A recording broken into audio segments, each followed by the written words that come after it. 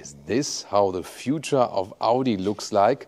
Let's find out together with the all-new Audi Q6 e-tron, the new electric Audi SUV here in the very final version. It will actually pave the way for more new electric models at Audi.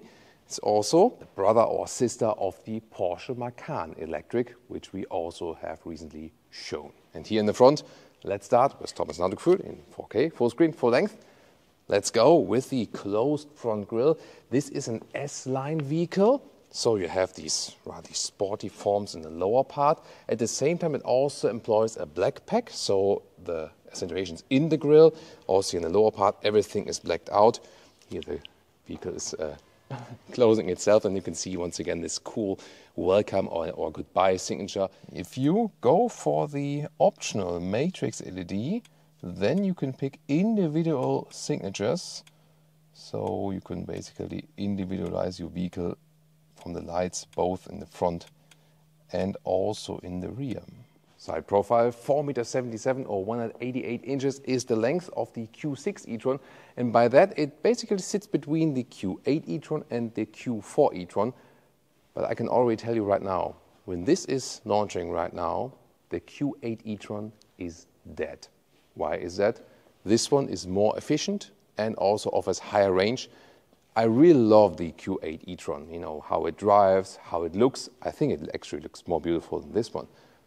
But the range is just not sufficient, and it's also not efficient enough. So this one here will be the big new Audi SUV, even though it is a little bit smaller here in this EV segment. Wheels, 18 to 21 inch, and these here are indeed the biggest ones available. The color here is called Plasma Blue, by the way. The CD value, by the way, is at 0.28, not the best one. Just comparing a Tesla Model X is at 0.24. That's way better because in CD value the lower value is better. So how the car basically stands, you know, in the wind, how aerodynamic it is. Towards the rear, well, that looks at least aerodynamic. Look at that, this light strip going all the way across, pretty cool. If you have, by the way, this optional OLED in the rear, so that's an option even on top of the matrix LED, then you also have these organic LED here in the lower part. So one of the features of the rear OLED is the proximity sensor. So when I'm getting closer to the vehicle, there it is. It basically signals like, stop, you're getting too close. Maybe if another vehicle is behind you. And what's also a pretty cool or funny feature, when I activate the hazard lights, look at that, then we also have this emergency triangle here next to the hazard lights or turning indicators, which also have the cascading style. And the turning indicators in the front, wow, look at that. Here, this individual segmentation, that looks really futuristic. Just matte black here for the key, by the way, I like that. And in the rear, what's also pretty cool, that we have also a very nice welcome and goodbye signature when we start up or close the vehicle. There it is. You can see how it builds up. Yeah, that's pretty impressive, isn't it? And now to the tech spec. So the suspension, the base suspension, will get frequency selective dampers. That means it's not actively adaptive, but reacts passively adaptive to the impact it gets. That's the standard. Optional air suspension that both counts for the normal Q8 e-tron, sorry, Q6 e-tron and the SQ6 e-tron. Wait a minute, there's also an SQ6. So here, this is the new logo for S-line models, and if it would be an SQ6, then there would be an additional S between the badging right here, because there will be an entry-level rear-wheel drive only model, so with just a rear electric motor, but available at a later stage after we filmed this video. And then at the moment they're launching it with the all-wheel drive model, this one here, the Q6 e-tron Quattro. This will have an acceleration peak of 5.9 seconds to 1 kilometers an hour, 62 miles an hour. And at 4.3 seconds, then the SQ6, the sporty model, also one electric motor in the rear, one in the front, giving you the best possible acceleration than so far. Does it frunk or not? We know that the German manufacturers have been saving frunks for later, it seems. But now it's there. Probably because it's a Porsche brother, and you know they are famous for frunks also in the non-electric models. Here 65 liters, so enough space not only for a charging cable, maybe even for something more. Batteries either 95 kilowatt hours net or the smaller one 80 kilowatt hours net. and we expect some 500 kilometers, 300 miles of range for the bigger battery in a mixed condition. Can be, of course, better when you have like mild temperature and so on and very constant speed. Could be worse in wintertime and high speed and so on. Recharging now 800 volt architecture because they share that with Porsche. And here's the charging flap. There we go. It's also electric. The reaction here in that studio car not that good yet. AC 11 kilowatt, optional 22 kilowatt later, and DC peak is now 270 kilowatt, and that means 21 minutes, 10 to 80% state of charge. So that's actually a cool thing. We can also close it again, just like a short tap right here. There we go. So the cool thing is they share the charging architecture with Porsche, and so they profit from this really, really quick charging. The only thing they don't get, well, the Macan gets a rear axle steering. The Q6 e-tron here does not get it. After all then, yeah, it's also low in the price, so the price difference here, Q6 e-tron to the Macan in the entry price, at least 10,000 euros if you compare the all-wheel drive models. And of course, a Macan, when you spec it, it gets easily way more expensive, so the price difference, the effective one, will be even larger than after configuring these two vehicles. Now I've been charging the vehicle, and let's see, the charging flap is supposed to close. Ah, there we go. Supposed to close itself. That's nice. And of course, we could recharge a lot here in the studio. And pretty cool, we have a second charging flap here on the passenger side, and that is actually standard. I'm just not the biggest fan of this mechanism. Here, this is an AC charging on the passenger side. What I really like here with this studio is that we can turn the car around, always, facing the best light for you. And it's also really funny that, this disc here, when you just listen to it, like the mechanism underneath, to me it sounds like a medieval bridge, getting released or pulled up. Maybe, like in a, very archaic movie or something. Yeah, and then you can also see the car from all the different angles as well. Let's check out the door closing sounds. Oh, that's awesome. Listen to that. Wow, what a door closing sound. This is perfection indeed. Then, inside of the door, top part here is not entirely hard pick, I would say, but kind of hard structure. And then the nice fabric insert here, this very trim. Then hashtag capacitive BS buttons here in the side of the door. You see, this is one button. So this is definitely going Mercedes style now. But you have individual fields then here for the control of the side mirrors and so on. Then you can actually open the rear trunk. There's no felt covering on that inside here at all. There's also the S-line interior. You can see that here at the badge in the lower part. And then we also have the S-line steering wheel with the new two-dimensional Audi logos. Perforation at the side. At the moment here it's off. There you can see how it looks like when it's off, and when I turn on the ignition, then you can see here also at the steering wheel, these fields are illuminated. They also give somewhat a feedback, but once again, this one button field design. And I always just feel it's cost savings. Manufacturers tell me it's not, it's for design purposes, but yeah, I don't know. Maybe I have a different understanding of that. Yeah, and then have you these shifting pedals, which are of course not for shifting then for the electric vehicles, but rather for the recuperation modes. Here, by the way, easily muting the vehicle. This is here also my favorite seat. So we have fabric on the inside, leatherette on the outside. This is also the sport seat. So there would be a base seat, and then here there's a sport seat that has more accentuation here in the upper part, in the shoulder area. And the base seat is also available with this material mix, but only in the EU.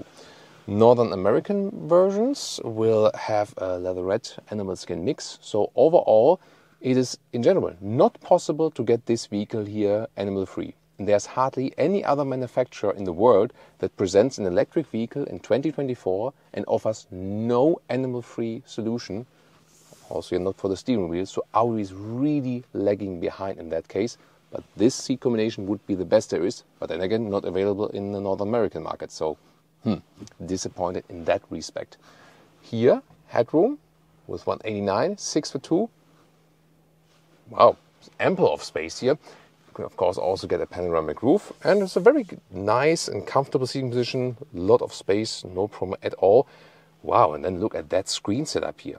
Screens. So you have here this one curved unit, and also the exterior frame here resembles the octagon grille in the front on the exterior, and it consists actually of 12-inch screen, 14.5-inch screen, Android Automotive in the back office, so to speak.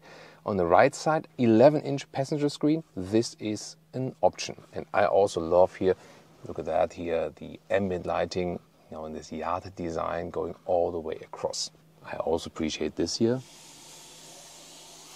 This living room atmosphere with the fabric covering. Here also soft touch on the top dashboard. Digital instruments here on the left side. You can change also the view or the contents you want to see. You can get a head-up display, and when you here start or shut down the vehicle, you also have this animation in the head display. Temperature control is here in the lower part. It always stays here and also gives you this clicking feedback, so to speak, but no haptical interface.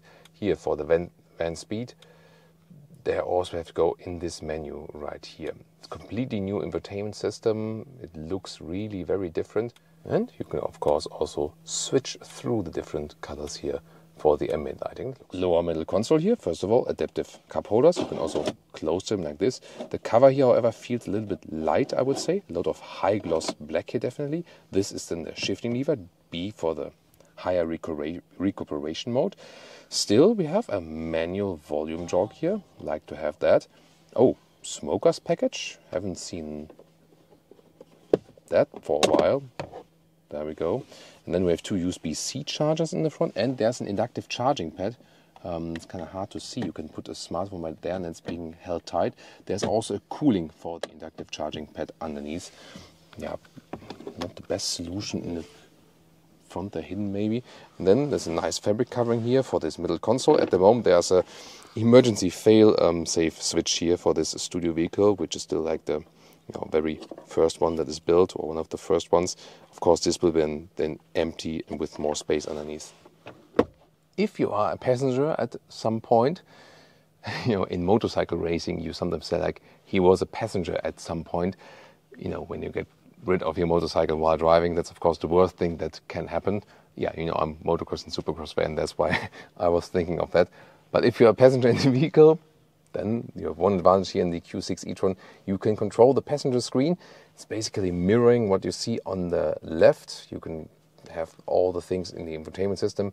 But I have always been wondering, why would you do that? I mean, yeah, you can control the GPS a little bit better because the screens on the left side here are lent towards the driver. So indeed, in this setup here, it is harder for the, you would really have to reach over here as a passenger. Yeah, it's kind of like a trade-off. I'm not sure about that solution yet. In most cases, I would say the passenger screen is not a very useful option, or you don't have to have it. Let's take it that way. But talking about this option policy, there is something happening here again with this function on demand thing. And we know, like from the gaming industry and so on, you buy like another sword and you pay for the sword or something. And manufacturers are also kicking in that game now because, for example, with the Matrix LED, you can start with the base LED and then you can, like for 1,400 euros, buy the Matrix LED. Or for less than 1,000 euros, you buy the possibility of having the Matrix LED, like the hardware, but you cannot use the function. And then they want to charge you monthly, weekly, whatever, annually for that function to use. They say, Audi says that for the Q5, for example, people like from the Nordic countries, they have been using that, for example, pay for that option during the winter months. Maybe that's then the cheaper solution, but the question is for how long? For example, when you lease the vehicle, yeah, I can understand the thought behind it. Then also manufacturers want to earn more money, also monthly or annually from the customer. For me personally, me as a customer, I would always feel a little bit betrayed if I have something in the car, but I cannot use it. You know what I mean? So I understand the concept behind it, but I'm not a fan of it. Rear, first of all, here inside of the doors, also with a nice fabric covering. Then this is here a rather hard pack, but we have nice manual shade you can pull up, especially for the kids. And then using that EV platform, there's hardly a middle tunnel, just like really slightly. And then this is of course good, a lot of legroom, although it's not the super longest vehicle, but that's actually a good result.